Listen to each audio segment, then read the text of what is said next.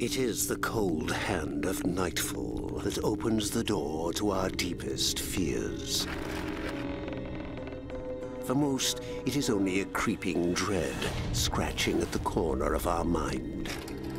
But for one family in 1977's London, dread was just the beginning. I'm starting the Enfield Poltergeist case.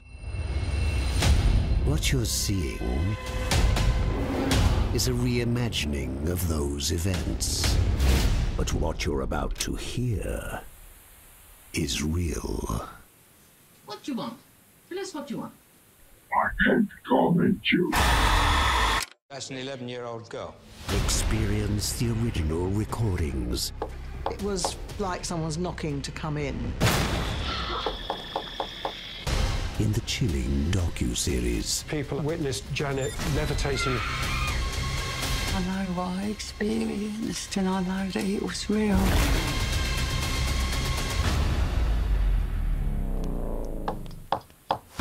The Enfield Poltergeist.